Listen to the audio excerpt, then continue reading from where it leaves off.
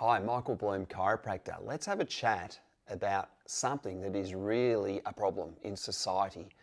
We are sitting for an increasing amount of time across the entire globe. But if we are sitting for the increased amounts of time, well, at least you can try and sit a bit better. So here's a desk setup. Let's talk about some fundamentals such as chair position, keyboard position, mouse position, and screen position. Let's start with the chair position.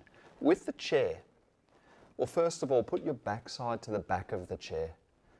And then you want to maintain an upright position, feeling like your shoulders are straight over the top of your hips. Then you'll need to push your chair in as tightly as you can to the desk. It does feel like you're a bit jammed in here, but that is the best ergonomic position. So in this position, with the keyboard, we need the keyboard in a position where we've got the ability to rest our forearms on the desk, so that the forearms are actually taking some of the pressure off your wrists, that if your arms weren't on the desk, your wrists take a lot more pressure and you're more inclined to get RSI in the wrist or repetitive strain injury. So have your forearms on the desk and your keyboard at a position where you can obviously use the keyboard. And same with the mouse. You want the mouse at a position where you're using the desk to take the weight of your shoulder and your arm. So your forearm is rested on the desk and you're using your mouse and you're using your keyboard.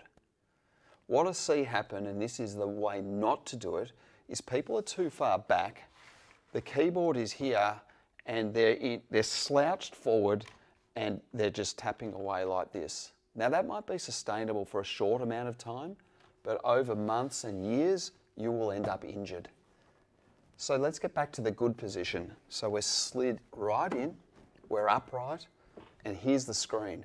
The screen position must be elevated. It must be elevated so that your eyes, if you're looking at the horizon straight ahead, then the top of the screen is slightly above that.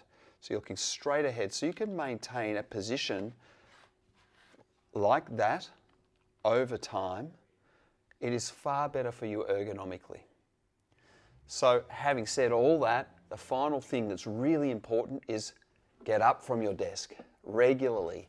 At least once per hour, get up from your desk, move away from your desk, and just get some movement through your body.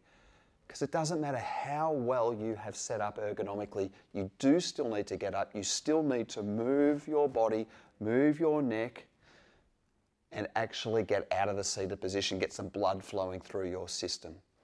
I hope the demonstration of a typical desk setup, a sitting desk, not a standing desk, has been of use to you today. If you have any questions, please ask in the comments section and I will do my best to answer them. Have a great day, stay healthy.